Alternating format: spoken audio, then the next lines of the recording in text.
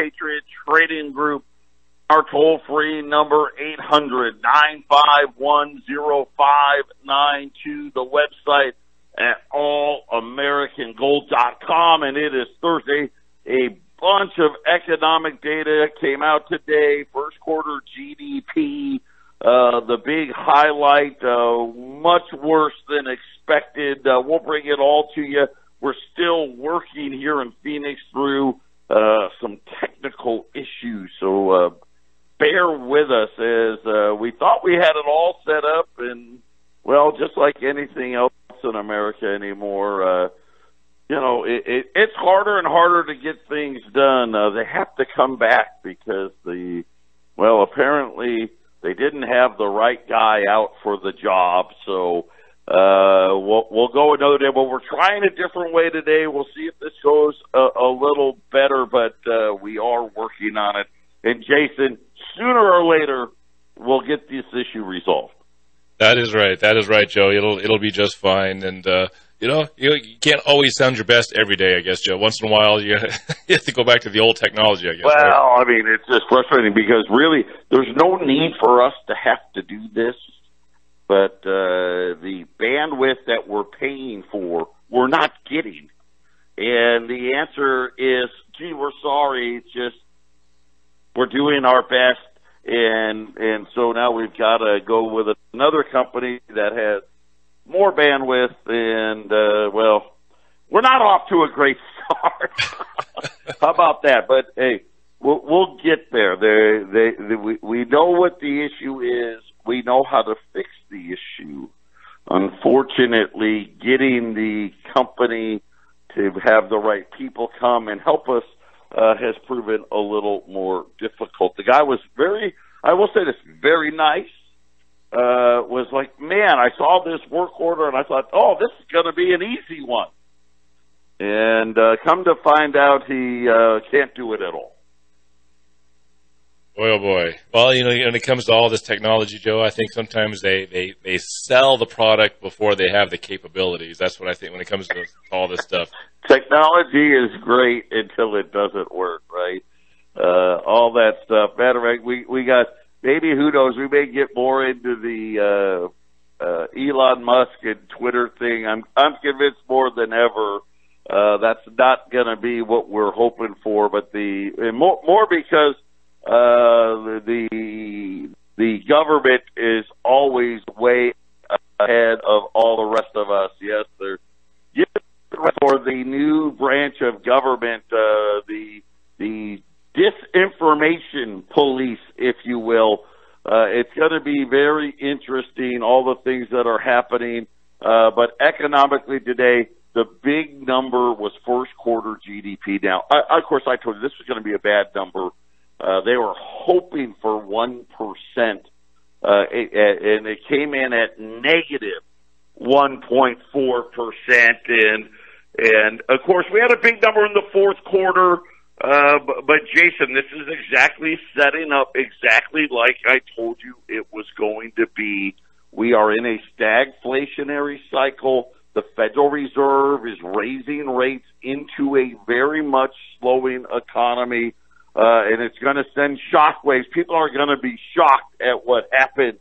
The Japanese yen hitting a level so low that, I've been here 20 years, and I've never seen the yen this low before. The yen is now it's not worth a penny. They're down to about 3/4 of a cent and falling.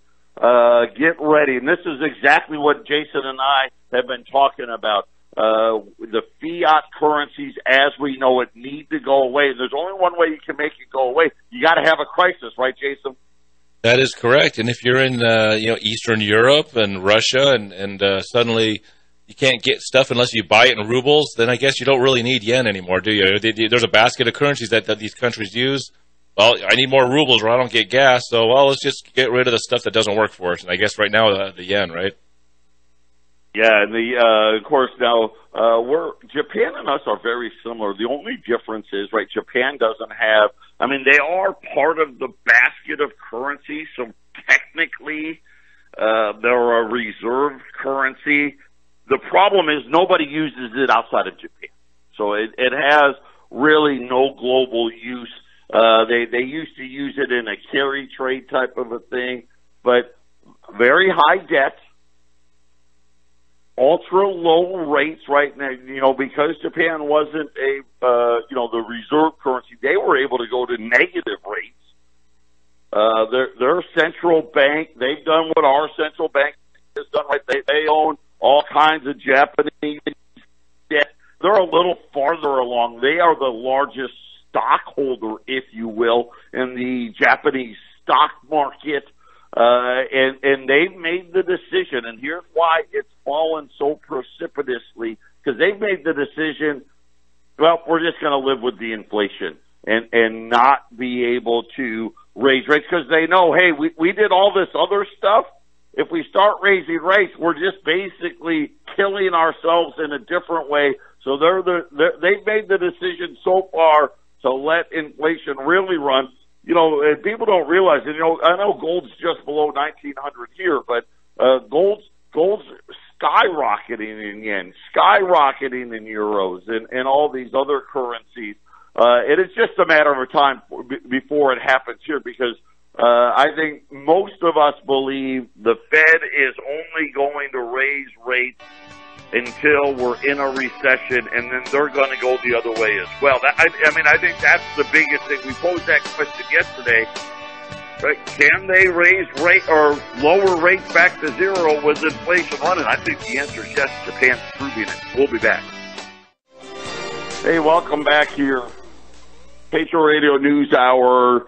Joe Jaquint, Jason Walker, our toll-free number 800-951-0592. We'll get back to the GDP report. We'll, understanding and watching what Japan is doing. I think that is a very good indicator for what I'll call the old guard central banks are going to do, which is we're going to pretend to fight inflation until we really can't fight it, and then we're going to live in this stagflationary environment that we've been talking about. But there is breaking news right now about oil in the EU. This is not gas.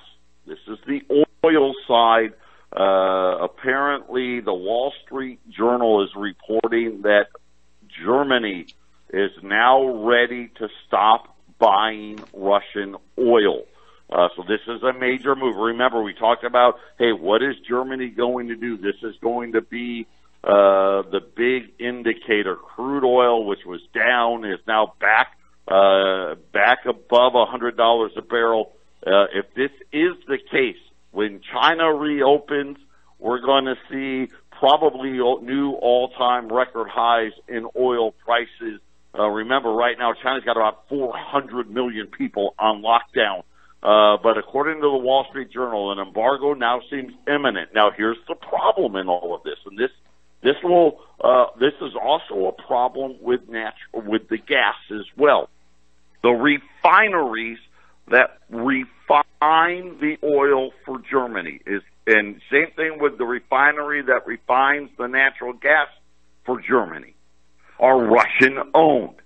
There's a very good possibility, Rosneft, if I'm saying it right, they own the oil refinery. Usually how this works is, hey, we only refine Russian oil. So if you're not going to buy Russian oil, we're not going to refine it, which would then mean Germany would have to essentially seize control of the Russian-owned refinery. This is what happened the other day. Germany, it's now been confirmed, has seized control of Gazprom, the Russian natural gas, of the natural gas facility in Germany, which has now led to Gazprom saying, hey, we won't even accept ruble payments for gas. So, Jason, this is a developing story. We're going to have to watch how this plays out. Right now, oil now back up to $104 a barrel as we watch this play out. Yeah, we talked about this briefly before the show. What what is Germany and Russia going to be doing if they're not going to take ruble payments from Germany? I mean, it's essentially a stalemate. I guess they're going to point fingers at each other for being the cause of this friction, and then I guess it just gets worse, Joe. I mean, if you demand rubles and then they're going to pay in rubles and you don't accept rubles, where do you go, Joe? Well, the reason why Russia doesn't want to accept the ruble payment is, hey, you just seized our property, right? Which is the natural gas, and I don't know what they do with the natural gas, but if that's got to get refined or turned into energy somehow, I don't know how that process works. You know, crude oil, we know a little bit more about it. You get the oil, then you turn that oil, you turn it into gasoline, or you turn it into heating oil, or you turn it in to diesel fuel. But Germany has seized Gazprom's property, which may essentially lead to a shutdown of natural gas in Germany. It hasn't happened yet because the payment's not due yet, but Gazprom is telling Germany, hey, when it is due, we're not taking it, and as soon as that happens, it's going to be shut off. Now, Wall Street Journal reporting that Germany is now relented and says that they will go on an Russian oil embargo, which means it looks likely that Germany's going to have to take over the Russian oil refinery, because my guess is Russia's going to say, well, in that case, we're not going to refine the oil. So this thing, again, another escalation that, at least to me, doesn't appear to be needed. I guess, Joe, the way I look at it is if I owe you $1,000 a month for whatever, and I steal your car, does that mean even though I stole your car, don't you still want your $1,000 a month? I mean, that's how I look at it. Am I off here? Because I understand it's a little more complex than that, but I mean, it just seems ridiculous with the things that are happening today in Europe. Well, and again, they just want the escalation. This is what we've talked about. They want the escalation in this war. And again, I'm going to focus on Japan. Forcing, and remember, we've got a debt bubble, period. They printed way too much money. Even the IMF, boy, somebody from the IMF is going to get fired. They actually finally admitted, well, yeah, okay, we printed too much money. Because that's really what inflation is. And I think people think inflation's higher prices. No, that's the symptom of the inflation. What caused the higher prices is the incredible amount of money printing these central banks did, and now they're trying to figure out a way to take the liquidity out. Well, when you take the liquidity out, you crush the economies, and already we're saying first quarter GDP, it came in at negative 1.4%, and they're saying that inflation in the first quarter. Now we know they're admitting to 8.5%. We know it's much higher, but they said inflation was over 7%. We had an economic contraction, of almost approaching 10%. A lot of it had to do with there was a big buildup of inventories, and of course the trade deficit just crushed, all that wealth leaving the United States. In the first quarter alone, they had almost $400 billion of wealth leaving the United States, and I don't know. We knew it was going to be slow. In fairness, I was thinking somewhere between 0 and 1%. I did not think we were going to go negative this early. And it's going to be very, very interesting that we are starting to see, and as you guys know, and I've said this, I know a lot of business owners in this town. The bars and restaurants almost uniformly, and I know about a half a dozen bar owners in this town and restaurant owners. Big slowdown in the last 10 days. Now we'll see if it continues, but it's worth pointing out. I think Phoenix, in general, Arizona, throw Colorado in that, Florida, Texas, they would be, I would think, faring the best. My fear is in some of these other states, the problem is a lot worse than what they're letting on. Yeah, I agree, Joe. I agree, and you know, everybody's been speaking recession for a while now. Even Janet Yellen and the Fed, you know, Jerome, they've been kind of, you know, right, talking about we got to get lucky. Yep. There's no luck here, right? There's no luck here, and especially with what all they're doing here now. Biden was out today. He wants another $33 billion for Ukraine. And by the way, and that's just to get us to September. So here we go again with another sucking sound of debt coming out of the United States in a war that we shouldn't be involved in and really don't need to have this happening. And where does it end, right? Pretty soon, is this going to turn into World War III and trillions of dollars? It's starting to look that way. Yeah, Joe, and we could be here in July and be talking about official recession, I guess, right? Yeah, and again, too early to tell.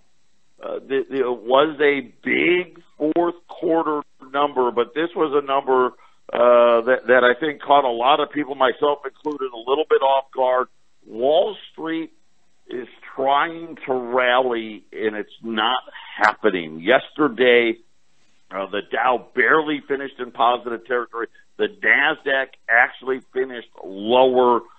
Today, they're talking about Facebook earnings. Let me tell you right now. Now, in fairness, Facebook had been clobbered before the earnings. It wasn't great. Matter of fact, it looks like, if you really read through these earnings, it looks like next quarter Facebook is going to have a Netflix problem where they actually start losing users. We'll have to wait and see. Twitter, obviously Elon Musk and all of that. Twitter missed on earnings, and I wonder if Elon Musk can get a refund. Twitter also admitted to having, I don't know if it was in the millions, hundreds of thousands or millions of fake users, Jason. That's right. Yeah, we'll have to watch that, Joe. That is definitely a situation that is not what the mainstream media is reporting. It is not simply a. Yeah, it is. Okay, I just wanted to clarify. Yeah, Twitter misses revenues amidst they've overstated millions of users. And I'm sure that they had to disclose that to Musk when he was looking to buy it. I know one of my friends sent me a text and wanted me to thank all the liberals for buying Teslas, which has allowed Elon Musk to take over Twitter. We'll see how that goes as well, because the government apparently wants to create a new division, Jason. I don't know. Kevin LaRusso, by the way, if you are not tuning in to Kevin LaRusso in the morning, I highly suggest you do it. He's really gotten something going there. And today he was talking about the government wanting to create its own division, if you will, more government oversight, and kind of be the police for what is allowed, what you're allowed to say, and what you're not allowed to say. The freedom of speech, seemingly, Jason, is going to go away. And really, almost all of our freedoms are going to go away when the digital currency gets here. Yeah, we're going to have a lot less ability to be private and to do as we wish when there's a digital currency. And I think, and I don't know, we'll have to see when it happens, Joe, because when the cash is physically gone and the coins are physically gone, that's going to be a scary moment for people that understand what's going on. And they haven't done it yet, so we still have this little bit of privacy, which is their Federal Reserve notes. Unfortunately, it's funny how they hate their own money, Joe. Now is that they can't have anything outside their digital system, and we'll see. But you're right, freedom is on the clock, so to speak, when we go to a digital currency. Yeah, and we've talked about ESG scores. That is already happening. Remember, that goes into effect at the beginning. I want to say it's either the beginning or the end of December, where every publicly traded company needs to come out and report, essentially their ESG scores, and it's just a matter of time before really all all of us are on some form of social credit score. I guess we should have known. Remember that was a thing going into COVID where we were, the Chinese and they're such evildoers in their social credit scores. We're on the same path. I think you're right, Joe. I think you're right. And, I find it interesting as the Ukraine war has created this situation that Biden and Europeans, they seem to want to really push the Green New Deal even further, Joe. And why do I get this feeling that we're going to have two different worlds? We're going to have the East, the Chinese and Russian world where they use gas, and they're going to try to push us into, solar energy, green energy, wind energy, and they're going to spend trillions upon trillions upon trillions of dollars to put this competing system in place. And if we don't use oil, let's just say they somehow get us in the future to not use oil at all, it makes oil prices, and the green energy about the same price, Joe. And why do I get the feeling? Oh, my gosh. Let me tell you, and that price is a lot higher than where it is today. Yep. The only way they can make it work. We'll be back right after the break. Welcome back. Welcome back to your Patriot Radio News Hour. Joe and Jason. And I've got a lot of stuff going on right now. Right now, the Dow is up 160 points, but is it really? Well, I guess, yes, obviously the Dow is up that. Here's the internals. We did this really quickly yesterday when I noticed it yesterday on the half-empty cup. Stocks hitting a new 52-week high. This is a number from today, 41. Stocks hitting a new 52-week low right now, and the number goes up almost every 2 or 3 minutes. This number keeps going up. Right now, it's at 1,200. So 41 stocks hitting new 52-week highs, 1,200 stocks hitting new 52-week lows, and of course we've been telling you about about really, Wall Street really is crashing even more than it appears to be, and the internals here held on by a few stocks doing all of the heavy lifting. It's just a matter of time. And it's been, Wall Street's looking very, very weak here, and I think we're getting ready for another 10 to 20% leg down, and then we'll see what happens then. There is a real possibility here we could see Wall Street back below 20,000, Jason. Yeah, and I think a lot of it has to do, Joe, with the inflation. I mean, a year ago, April 30th, the Dow was 33,874, so essentially just a couple hundred points up from where it is today. And the last few months, and as far as I'm concerned, Joe, and we've talked about it, I think the actual inflation is 20%, especially the last bunch of months. That's to me, that's a bear market. It's just, we don't have, since the late 70s and the early 80s, we haven't had inflation numbers that were big. And so there's nothing to compare what is going on here. So if you have a flat market and 20% inflation, that's a bear market for a whole year. This is a crash. I think. Yeah, and really the Dow is the best of the three. The S&P is worse. The Nasdaq's even more, significantly below that as well. And you're right about that. There's no doubt about it. And again, I'm watching Japan very, very closely. As their central bank has made the decision, hey, there's no good choice here, right? We can fight inflation and crush everything, or we can leave and let inflation run wild and essentially keep printing money. And that has been the decision they have made. Everybody and their mother is coming out on TV now. If you turn on the idiot box, which I try not to do, they're all saying the same thing. The Fed's going to raise rates until they break it, and then they're going right back to zero, right back to quantitative easing, which essentially is, hey, we're going to go Japan, and look how significantly their currency took a hit. You're talking about the Japanese currency losing 25-30% of its value because of that policy. I think that's what's in store for us. And, of course, when that happens, it makes the inflation problem even worse, Jason. Right, and remember the last couple of years, the Japanese government or the Japanese central bank, the Japanese central bank, has been buying their stock market to prop all this up. And that's where our central bank and other central banks are going to be going as they try to keep propping things up. And Joe, before the break, I was making the observation of the green energy that they're pushing in this country, in the western countries of Europe.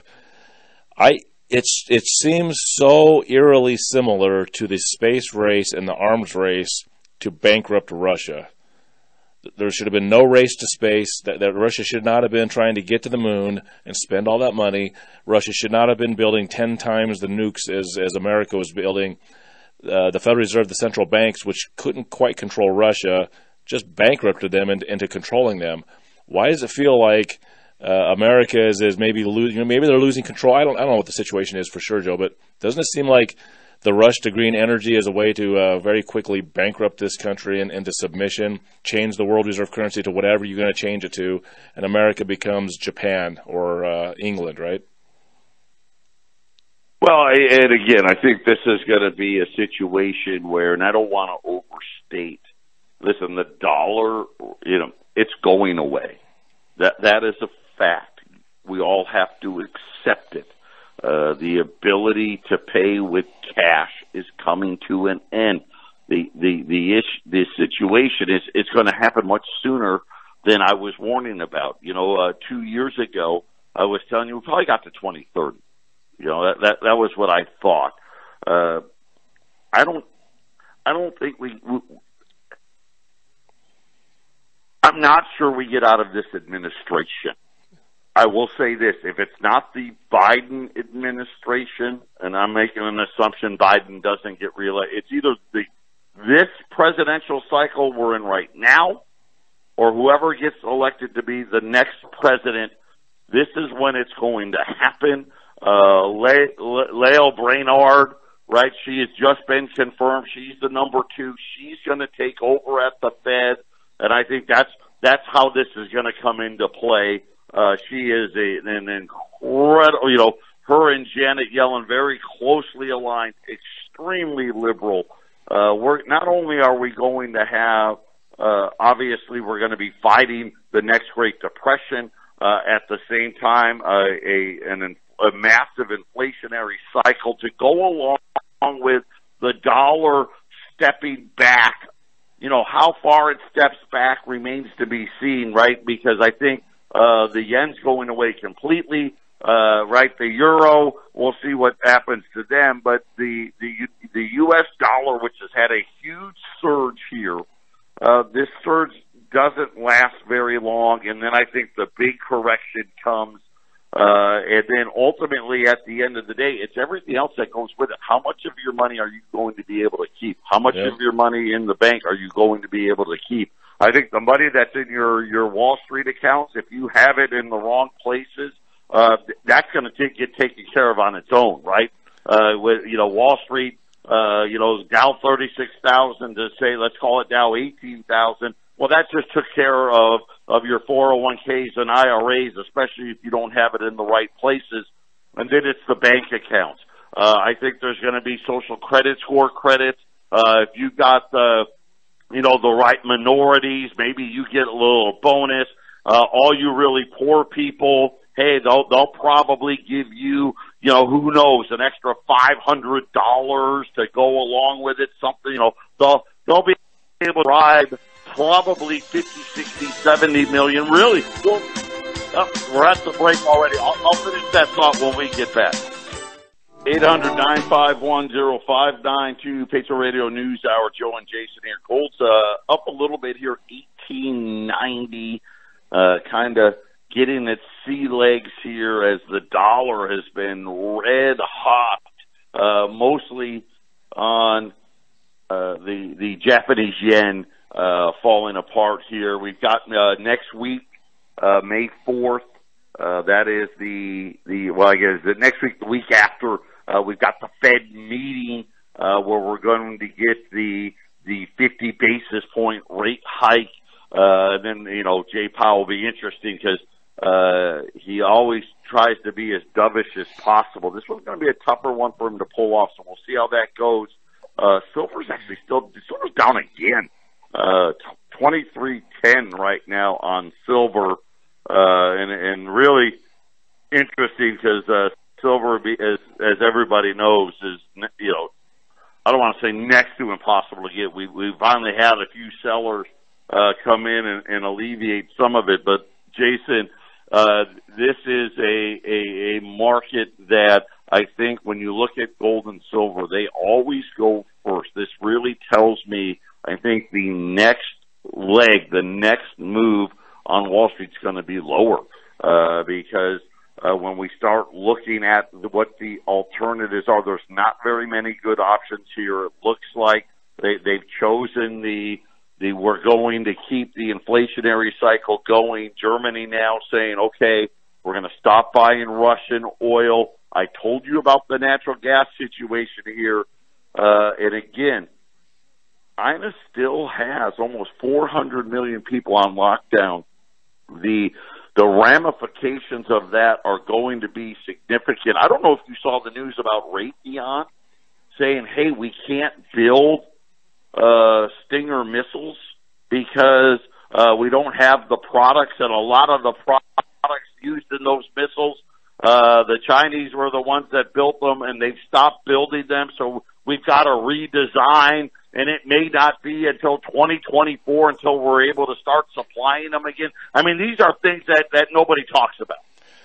That's correct, Joe. That's correct. Gold is still up year over year from where we're at as the stock market goes sideways. Oh, gosh, yeah. So by a large margin. Gold coming down the last few days, to me, it's a non-issue. And I don't buy gold to worry about what it's going to do week to week or month to month. It's about buying and holding. It's about savings. But Joe, I didn't get a chance to jump in, but from the last segment. But in times of war, and that's what we're headed for, in some quasi version of this situation, there's going to be a war that America's going to be involved in. Obviously, they're going to make it worse over there. The Pentagon told Congress on March 1st for the State of the Union address for Biden that, hey, this is 10 to 20 years. So in a time of war, things that were unacceptable become acceptable. Number one, economically, inflation is acceptable in times of war. And, Joe, the reason I was bringing in that green energy situation as being where the economics of this is going is that, they've mentioned this before, Joe. Have you seen this thing where to get the green grid up and running in America and other places, $150 trillion over 30 years? Something like that. Yeah, and Biden talked about that again today with his $6 trillion a year. $6 trillion for Ukraine. $6 trillion a year, Joe.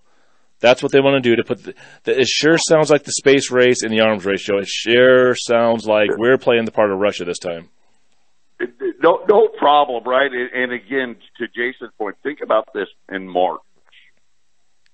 We started with $400 billion for Ukraine. Then it was $1 billion. Then we gave them $3 billion. Now he's saying $33 billion. Next up it's $100 billion. Then it's $1 trillion. Right, and as Jason said, war is always a good reason for inflation. But going back, listen, it's a done deal. It's happening. Either you're going to prepare or you're not. A digital currency is coming. The big bubble that's been created is crashing. Here, look at the internals I just gave you.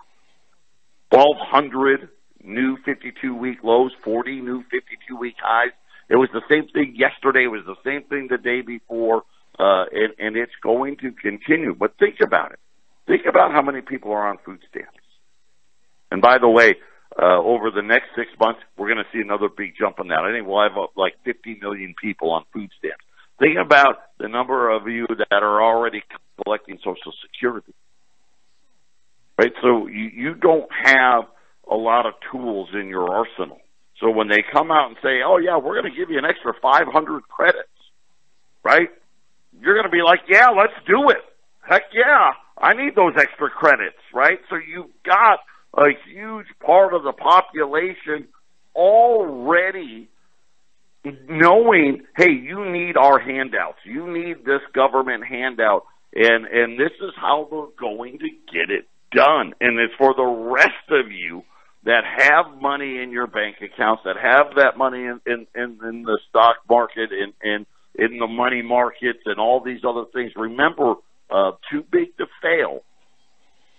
It sounded real good. And this is the problem with the government being in charge of what is or what isn't misinformation. That bill essentially put all of us on the hook. And this is what's going to happen. And Jason, most people don't know it. Most people don't want to believe it. Most people want to say, I'm just making it up or lying to you. It's the facts. You are going to take the biggest bite of it all. And remember that the banks needed to get bailed out. And when they need to get bailed out again, this time we're the ones that are going to be doing the bailing. So if you got money in that bank, I wouldn't be real happy with it. Keep what you need in there, but I wouldn't be keeping more than that, Jason. Totally agreed. You know, gold and silver, it's where you keep your assets safe, keep your hard-earned money safe. 800-951-0592.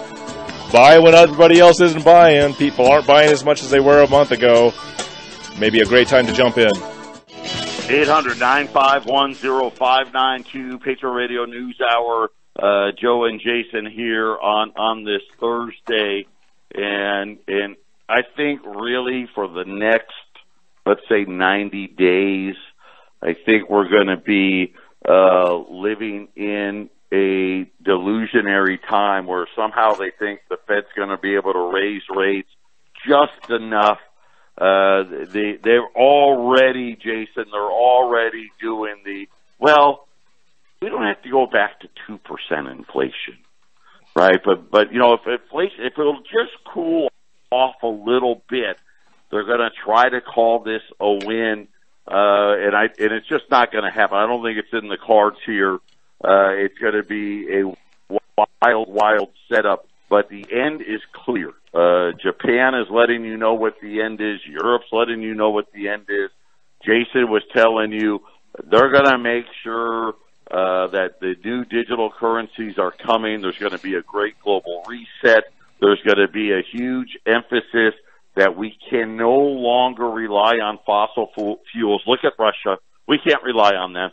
Venezuela, the Middle East, the evildoers, China, and this huge push into the ESG and social credit scores and wind and solar. And again, that's just going to be, everyone's going to have to pay so much more for everything. And why the digital dollar is going to have the success I think it's going to have is because of the fact they're going to promise the poorest of the poor, which is going to be half of the country. Hey, we're going to give you more than what you need, right? More than what you should. We're going to give you a bonus. And I think this is how they're going to get it in, Jason. It'll actually be easy. Most of the country will be begging for the solution, which they're going to say is this digital currency. Yeah, that's very well put. That's exactly how I would have put it. And like I said, Joe, times of war, right? And why do I feel like Russia demands payment in rubles? Germany says, here's your rubles. Russia says, no, we're not going to. Why is that nonsense just the excuse for escalation, Joe? And we know we're going to be watching Finland. We're going to be watching what's going to happen in October. Is China going to go take down Taiwan? All these things are going to frighten the people of the civilized, industrious nations. And you're right. People will be begging for anything that makes safety sound like it's on the horizon, right? Right, exactly. And I'm just watching some breaking news here. The Guardian, this is through Zero Hedge, is reporting that since the invasion, Russian revenue for oil, gas, and coal exports has come in at $62 billion. And they said the 2 months prior, so they said the war now has been going on for about 2 months. The 2 months prior to the war, that number was $44 billion. So Russia, and obviously the prices jumped, and I think this is really what they're trying to do here, and forcing countries like Germany to say, okay, we've got to stop buying it because, based on the numbers, hey, Russia's raking it in right now. Russia is their currency seems to be doing quite well, Joe. After the so-called attempt of crushing their economy, right, Joe? And when you deal with commodities, in a wacky economic world, Joe, commodities you can stand very strongly on those things, right? Well, that just tells you that's the new target, right? We've got to get away from oil. We've got to get away from natural gas. And we're going to pay a lot. 800-951-0592.